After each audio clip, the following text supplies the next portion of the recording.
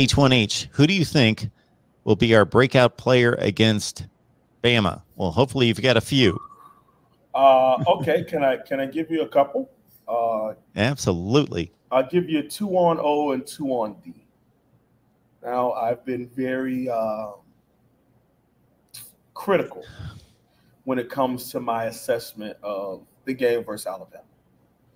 I've done a lot of reevaluation, and I still think that the University of Miami would be in a very, very, very tough out to win this game. But with all the question marks and the returning players, there's a couple guys that we could actually attack. All right. Now, there's a former Miami Hurricanes commit by the name of Josh Jobe. Do you remember that guy, Mark? Absolutely, I do. Okay. Now, Josh Jobe was very disrespectful in his decommitment and disrespect of the University of Miami transitioning from Miami to Alabama. You talk about a young man that had some issues off the field, which I won't get into because I don't want to attack him as a person.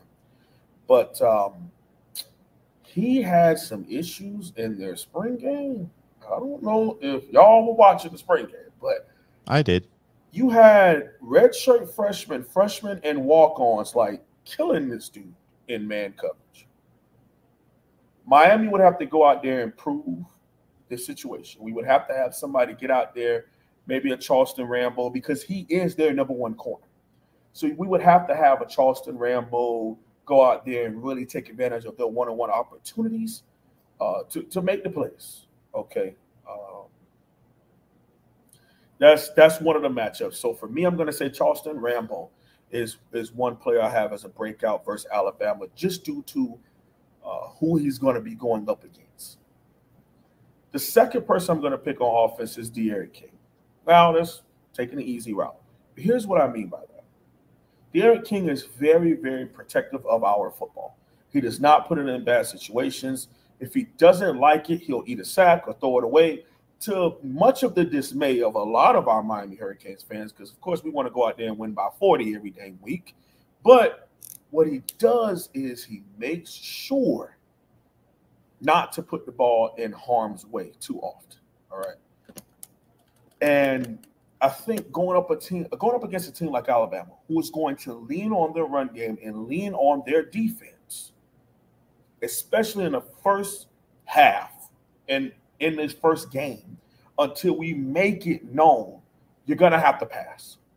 Okay, if our defensive line shows up, our linebackers fill gaps, then they're going to eventually have to pass. And once they do, we have to make a play on it. If they do catch it, we got to ride it to the ball, and get them down on the ground. Okay, before they hit the first down mark, or before they hit us over the top for a big touchdown.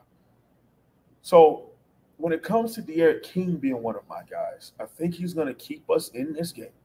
He's not going to give them the pick six that like Malik Rozier. Remember, it was rough for a little bit, and then Malik Rozier threw that pick six, and the LSU game just got blown out of water. Just the dam broke, and it just fell on us. There was nothing that we could do.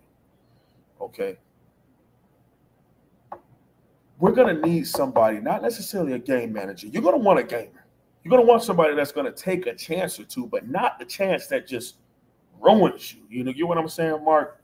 Not where they've taken away your first read and your second read, and they know that you're going to go to this check down. They know that you're going to go to the tight end in the flat, and now that linebacker breaks on and catches it in stride and takes it to the end zone. Now you just made 7-3, 14-3. Now you got to get the ball and try to do it again. Oh, strip sack. And then boom. Now it's 21-3, and there's nothing we can do to stop the bleeding. Now you're talking about North Carolina-esque, where it just gets bad. I think that De'Aaron King will avoid anything like that happening. On the defensive side of the ball, I'm going to go with light-skinned warrior Bubba Bolden. That dude, I wouldn't be surprised if he had an interception in this game. The way he baits quarterbacks, I think he's going to be able to catch him an interception. I don't know about two, but I think he's going to get him one. And who else? I'm going to take a wild card in this one because I don't think people see him coming. I'm going to say Jafari Harvey. Jafari Harvey and Bubba Bolden on the defensive side of the ball. Those are going to be my two breakouts, man. Because it's not a lot of film on this guy. He's not the 6'6", 6'5" guys that we've had recently. He's more of a quicker toolbox kind of player, more like a Trent Harris than he is a Greg Rousseau. But the man he has a knack for making plays. So that's where I'm going to go.